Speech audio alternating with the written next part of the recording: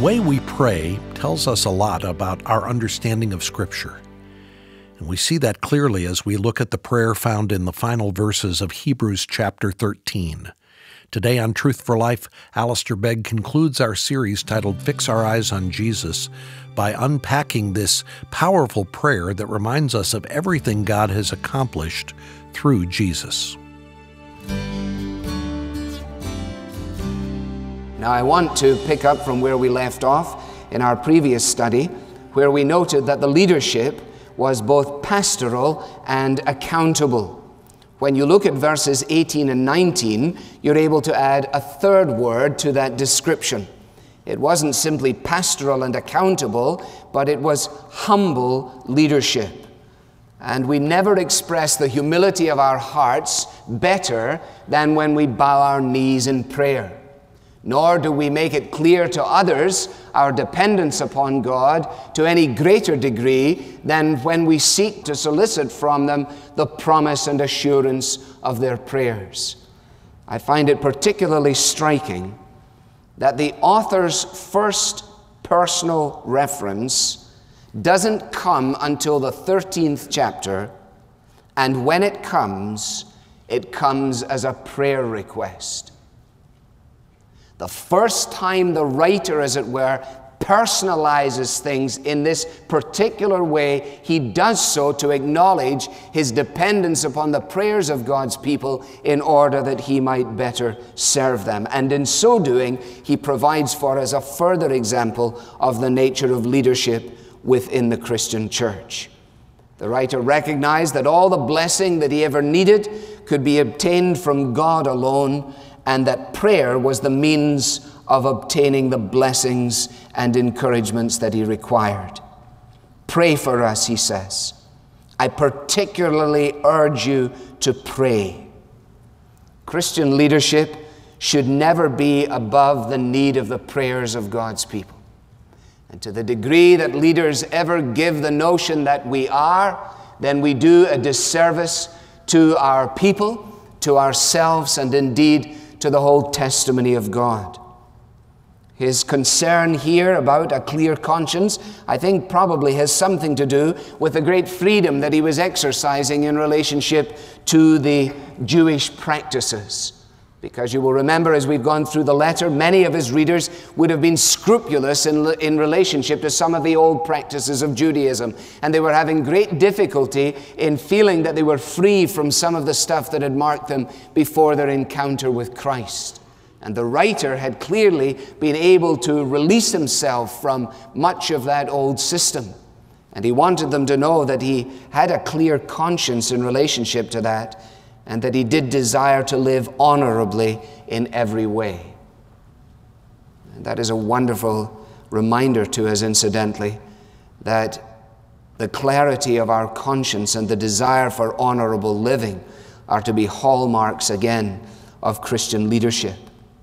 The 19th verse is simply a reminder to us that while letters are okay, being face to face is the best. And that is his concern there. I particularly urge you to pray so that I may be restored to you soon. I want to see you, he says. And this reference at the end of this letter is akin to what we find with frequency throughout the rest of the New Testament letters. Now, having expressed his humility by means of this prayer request, he then in verse 20 moves with ease from requesting that they might pray for him to offering what is essentially on his part a prayer of benediction. Because here in this little prayer, he gathers up a number of themes which have run throughout the letter, if you'll notice. For example, the nature of the blood of the Lord Jesus and what it is meant for it to be shed. This notion of covenant, and particularly an eternal covenant. The lordship of Jesus Christ. The importance of doing his will. All of this and more is gathered up in this prayer that he offers on their behalf. And he directs his prayer, you will notice in this wonderful opening phrase, to the God of peace. May, he says, the God of peace. who through the blood of the eternal covenant brought back from the dead our Lord Jesus Christ, that great shepherd of the sheep, equip you with everything good for the doing of his will. Incidentally, the way in which we pray does not simply reveal our hearts, it reveals something of our heads. How is it that God is the God of peace?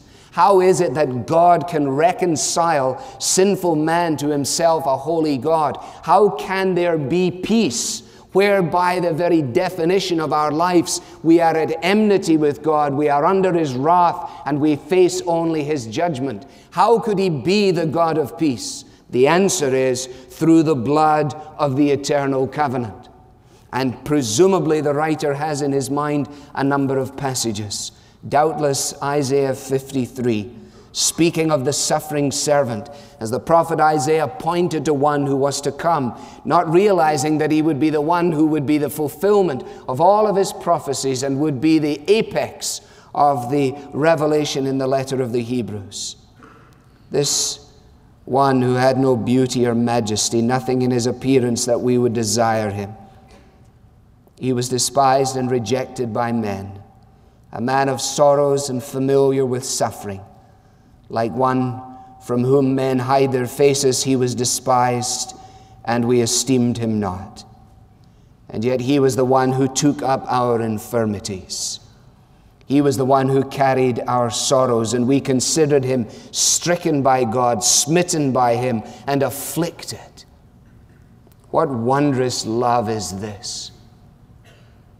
But he was pierced for our transgressions. He was crushed for our iniquities. Notice, the punishment that brought us peace was upon him, and by his wounds we are healed.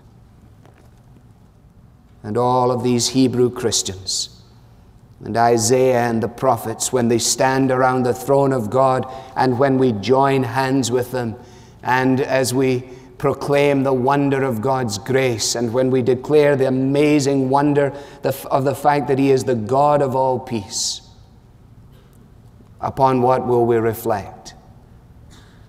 Upon the shedding of the blood of the Lord Jesus Christ. He who knew no sin became sin for us, that we might become the righteousness of God in him. I wonder if the penny has dropped for some who began these studies in Hebrews having no grasp of things at all, feeling that some external religion, some embracing of rules, some attempt at cleaning up and dressing up and appearing our best and doing our best and seeking to earn our acceptance with God would be sufficient for welcome into his presence. Has God by his Spirit opened your eyes to the wonder of this? That all your righteousnesses are as filthy rags. That there is not one thing that I or you could do to commend ourselves in the presence of God, and therefore we are without hope in the world unless another should take our place. For not all the blood of beasts on Jewish altars slain could give the guilty conscience peace or wash away the stain, but Christ the heavenly Lamb bears all our sins away, a sacrifice of nobler name than they. That's the significance of the phrase. By raising Jesus from the dead, God gave proof that he had accepted the sacrifice of Jesus, that the atonement for sin had been accomplished. If Jesus had not been raised from the dead, then there would be no salvation for sin.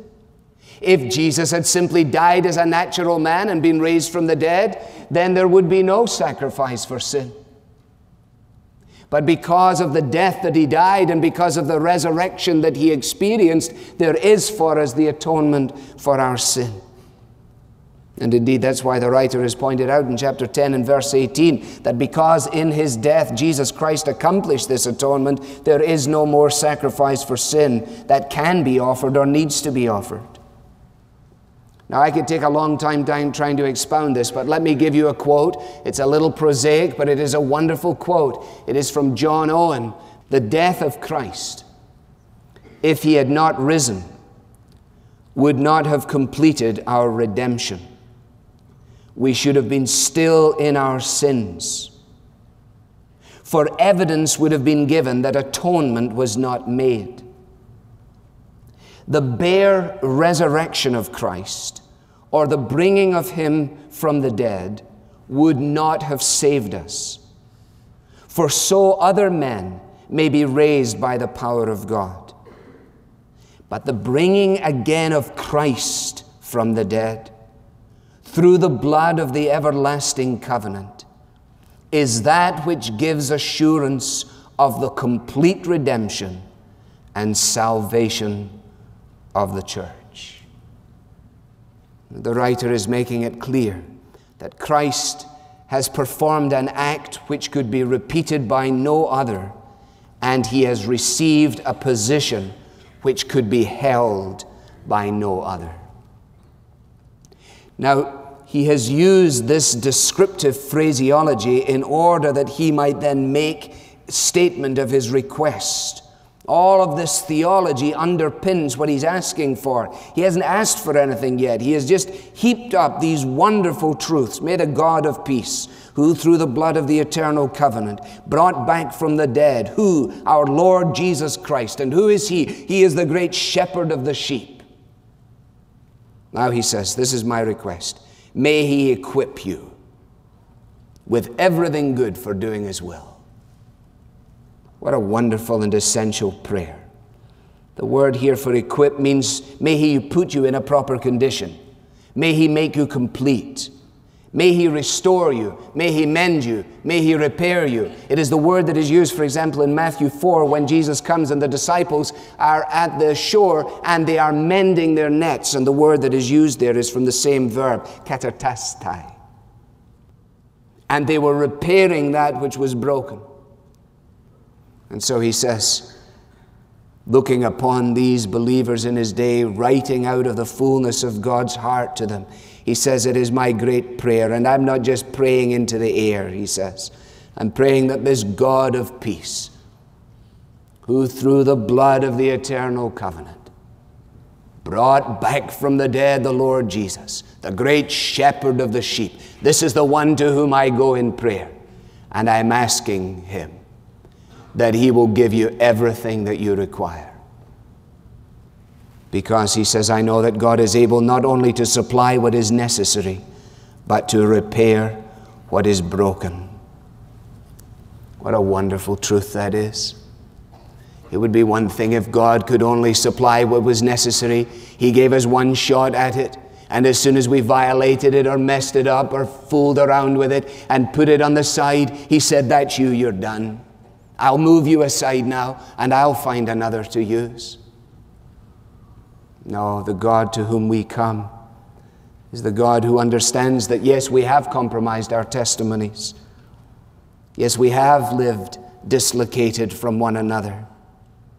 We are not perfect. We haven't been, and we're not about to be.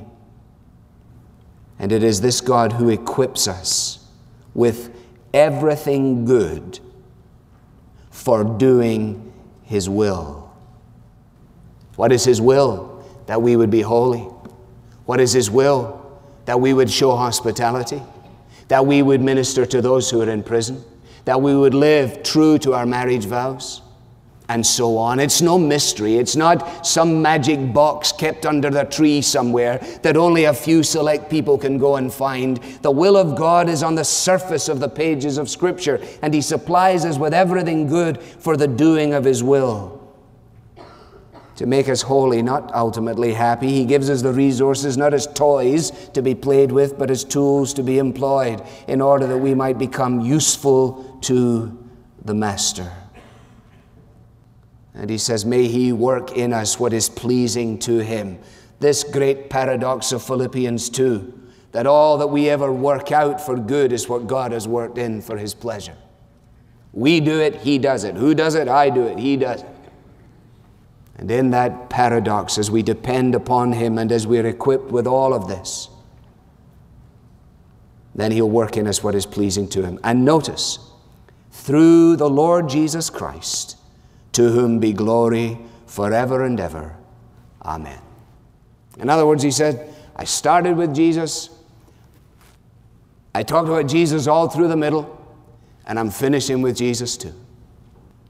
Because he is the one who is greater than Moses. He is the one who is more significant than the angels. He is the name above every name. He is the one who is crowned with glory and honor. He is the one who is seated at the right hand of the Father on high. Let us praise him. Indeed, if these studies in Hebrews have not made Jesus more precious to us, then we have failed in our studies. What about the little P.S., verses 22, 23, 24, and 25? Let me summarize it for you. Verse 22, heed the instructions. That's what he's saying. I urge you to bear with my word of exhortation. I only wrote you a short letter. It would take about an hour to read out loud. He could have developed these themes a lot more. From his perspective, this was quite short. Imagine how long it might have been. Heed the instruction, verse 22. Verses 23 and 24, cherish the fellowship. I want you to know that our brother Timothy has been released. If he arrives soon, I will come with him to see you. That ought to fill your hearts with expectation because you love to be with God's people. Cherish the fellowship. Greet your leaders. And verse 25, stand in grace. Well, there it is. The great themes of revelation and redemption. The wonderful picture of the Lord Jesus, turning our eyes to him as the one who is the Savior from our sin, the one who is the Lord and Master of our lives. Throughout my studies in Hebrews, our studies in Hebrews, I made a new and ancient friend, an individual with whom, in one respect, I have very little in common, certainly when I consider his intellectual capacity and his piety. But I gained some encouragement from recognizing that we were both born in Scotland, that we both shared the privilege of faith in the Lord Jesus Christ, that we both were called to the ministry of the Word of God, and that I hope to some degree that I would share his passion to teach the truth which is actually in the verses that we're trying to study, rather than to teach a truth that we want to teach and we look for a few verses to try and teach it. That there would be some sense of affinity with this individual of whom Murray McShane, preaching in an ordination sermon, said, John Brown of Haddington used to preach as if he had read no other book than the Bible. But the one thing that intrigued me most was this. The biographical introduction to the commentary begins like this. Early one morning in the year 1738, a shepherd boy with homespun clothes and bare feet stood at the counter of Alexander McCulloch's bookshop in the university city of St. Andrews. The startled shopkeeper was yet more surprised when he heard the youth's request. It was for a Greek New Testament. Boy, exclaimed the professor of Greek who happened to be in the shop at that moment, if you can read that book, you shall have it for nothing. Soon a rather thick leather volume was in the lad's hands, and to the astonishment of all present, he read a passage and won his prize. By the afternoon, 16-year-old John Brown was back among his flock on the hills of Abernethy, having walked some 48 miles since the previous evening to obtain his treasure. A 16-year-old shepherd boy, 48 miles on foot to buy a Greek New Testament. Well, this was John Brown's grandfather. Oh, I said, that's nice. My grandfather was a shepherd too, but I don't know if he ever read the Greek New Testament. And as I read through his biography and found my heart stirred by it, I came to the way in which he concluded his studies, and I want to use his conclusion as my conclusion because I don't think this can be improved upon. And with these words, I draw this to a close. He says, and now I close these illustrations of the epistle to the Hebrews, Happier hours than those which I have spent in composing these expository discourses, I can scarcely expect to spend on this side of the grave. I trust the study of the epistle has not been without some improvement, as well as much enjoyment to myself. I shall rejoice if at last it shall be found that others also have been made better and happier by it. All is now over with the author and his readers as to his illustrating the epistle and their listening to these illustrations. But there remains the improvement to be made and the account to be given. God requireth the things which are past, and so should we. Let me request those who have accompanied me thus far seriously to review the whole epistle and ask themselves, do we understand it better? And do we feel more strongly the sanctifying and consoling influences of the doctrines which it unfolds? Can we say with greater conviction of the truth than formerly, we need a high priest, we have a high priest, we are well pleased with our high priest, we have acknowledged Jesus as our high priest, we will hold fast our acknowledgement, He died for us, we will live for Him. And if He calls us, we will die for Him. We will trace His steps on the earth. We will wait His coming in the clouds. If this be the case, even in one individual, I shall not have labored in vain. If it has been the case with a number of individuals, I shall have received a full reward.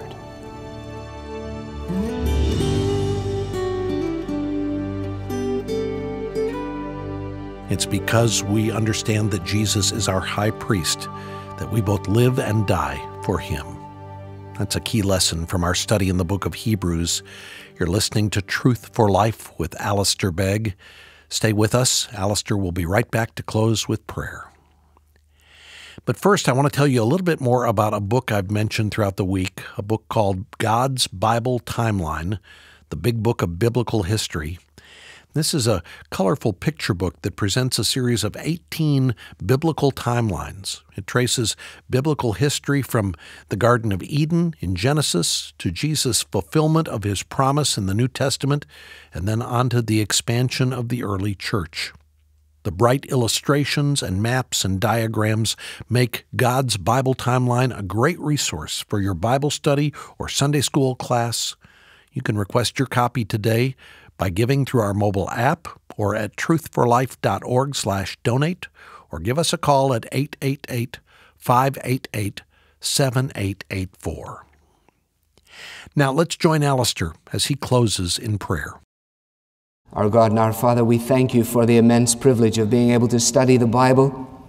And we thank You that in these studies, in this epistle to the Hebrews, our gaze has been turned again to these wonderful truths.